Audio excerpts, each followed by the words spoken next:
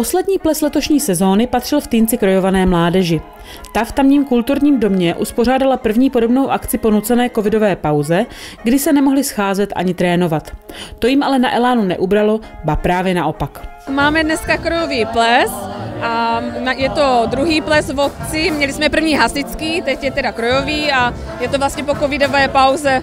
Zase si můžeme zatančit a zabavit se. Nachystat sál, připravit kroje, výzdobu, zamluvit muziku a sehnat ceny do tomboly. To není zrovna jednoduché zadání. Týnečtí si s ním však poradili doslova levou zadní. Jak dlouho vám trvalo připravit tento ples? Asi tak 5 dní. A jak jste sháněli tombolu? Tombolu? Chodili jsme po barákách v Týnci po sponzorech a tam jsme se ptali, jestli nám přispějou nebo ne. Koupit lístek do tomboly si mohli příchozí za 5 korun. Lístečky, které nevyhrály některou z lákavých cen napřímo, postoupily do slosování o hlavní tombolu, ve které nechyběly dorty, poukazy nebo obří láhev něčeho dobrého k pití.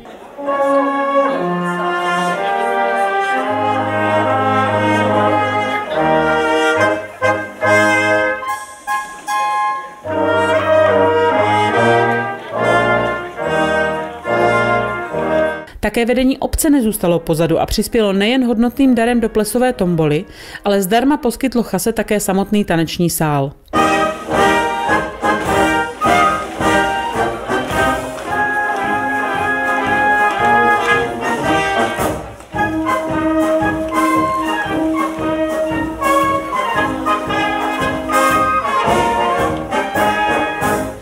Pořídili jste i něco do tomboly? Nechali jsme vyrobit dort. Jak podporuje obec vůbec zájmové spolky a celkově kulturu v obci? Tak snažíme se podporovat spolky i folklor, hlavně ty tradice, aby se to udržovalo v obci. A daří se? Tak já myslím, že ano. K tanci plesejícím hrála dechová hudba Pivoňka. Na úvod zatančilo 5 koleček krojovaných tanečníků a tanečnic Moravskou besedu.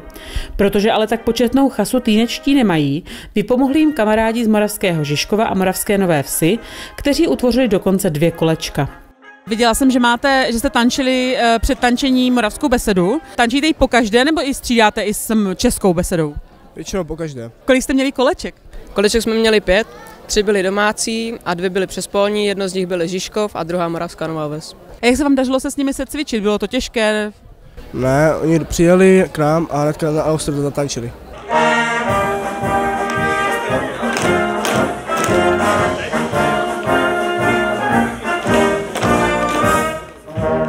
A protože folkloru není na podloží nikdy dost, týnečtí stárci by mezi sebe rádi přivítali další nadšence, kteří by udržovali tradice a oblékali nádherné, bohatě zdobené kroje nejen o hodech, ale i při dalších příležitostech. Máte dostatek krojovaných párů, nebo byste uvítali ještě nějaké další? Daří se schánět mládež do krůžku? No tak určitě bychom uvítali více, protože mám pocit méně kluků než holek, takže další lidi do kroje by se hodili. A oslovujete třeba nějaké další?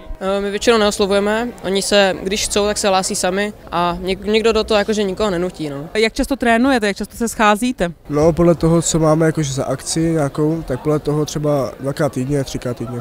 Krojovým plesem ale rozhodně kulturní dění v obci nekončí. V průběhu roku Týnecké čeká celá řada dalších zajímavých akcí.